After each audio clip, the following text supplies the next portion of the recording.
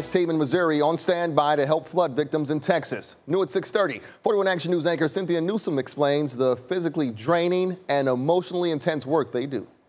The next step for flood victims is rebuilding their lives and restoring their flooded homes. And the Missouri Southern Baptist Disaster Relief Team will be there to help. Oh, yeah, we want to get down there as soon as we can. We really do. Once the water recedes, they'll get the call and get on the road to flood-stricken Houston, Texas for some back-breaking work, putting this region underwater back together again. Most often we'll tear the sheetrock out, normally 2 foot above with a water line. Sometimes it'll go clear to ceiling and more.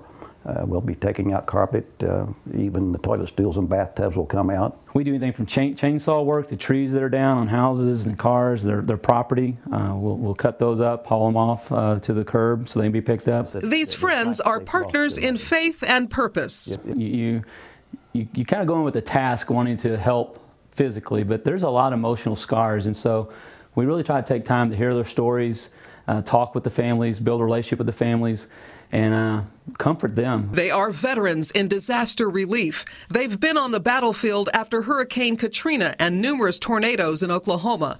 They are not paid. Their motivation is making a difference. It is a Christian ministry, but they help anyone in need, regardless of faith. We try to assess and find the ones that have the greatest need and the ones who probably typically don't have any insurance and can't afford someone to come in. This will not be a quick fix. Flood damage is extensive to homes and people. When you get there, their despair, when you work through the process, they see things are changing and all of a sudden they begin to see hope. And sometimes you kind of feel like Paul Bunyan. You could do anything for them because you want to so much. A collection of Missouri Paul Bunyans, tough and tender-hearted, facing a monumental task with loving hearts and a helping hand. Cynthia Newsome, 41 Action News.